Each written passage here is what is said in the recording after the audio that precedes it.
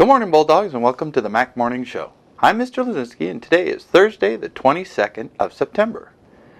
Now for your morning weather report.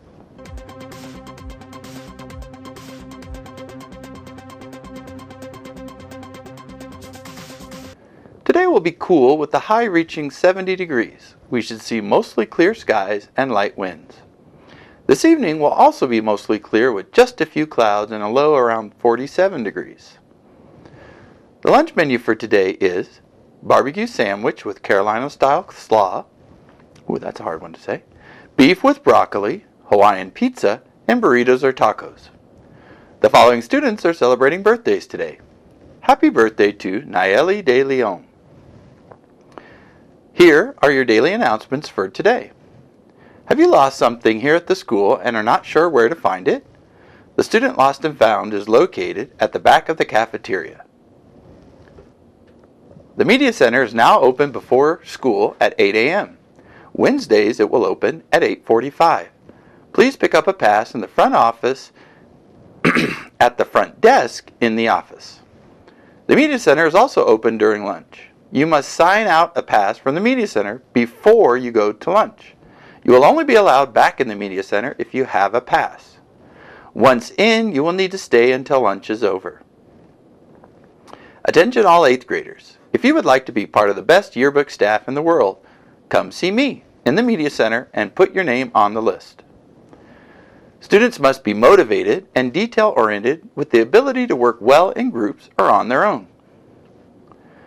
Tomorrow is Friday, and Friday are Spirit Days. Wear your best Bulldog black and gold colors to school on Fridays to earn spirit points for your team. In sports today, the cross-country team has a meet today at South Middle School. These students will need to be dismissed from class at 2:44. Now for our segment on This Day in History, brought to you by the History Channel. Here's a look at this day in history. September 22nd. In 1792, the first French Republic was proclaimed. On this day in 1949, the Soviet Union ended the U.S. monopoly on nuclear weapons and exploded its first atom bomb, and the nuclear arms race began. Today in 1975, President Gerald Ford escaped a second attempt on his life.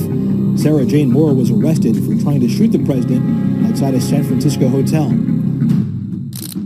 And on this day in 1862, President Lincoln issued the Emancipation Proclamation. His decree set a date for the emancipation of more than 3 million slaves and recast the Civil War as a fight against slavery rather than a struggle to reunite the states. And that's this day in history.